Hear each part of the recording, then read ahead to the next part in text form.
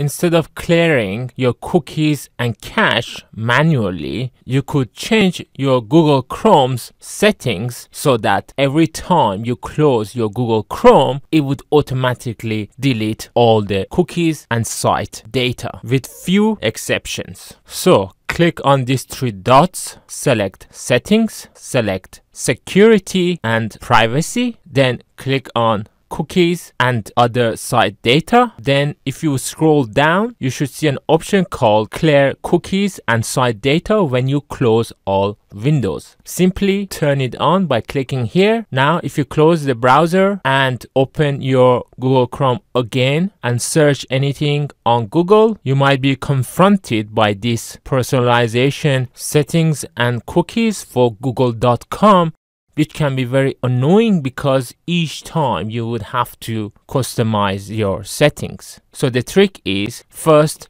to copy google.com by selecting it and right clicking and copying it. Then click on these three dots, select settings, select security and privacy, select cookies and other site data. Scroll down, you should find a setting called sites that can always use cookies. Click on add, simply right click on here and paste google.com. It also gives you an option to whether you want to include third-party cookies. To be able to use this site, you don't need to enable it, so simply leave it off and click on add. However, some websites you might need to enable third-party cookies so that you will be able to use them properly. Similarly, you can add as many websites as you want into this exception list. So I add youtube.com as well. Once you're done, you can simply close this, close Google Chrome. And now if you open Google Chrome again and search anything on google.com, it works without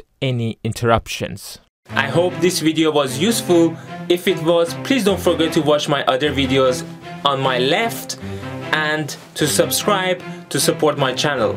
I hope to see you in my next video. Bye bye.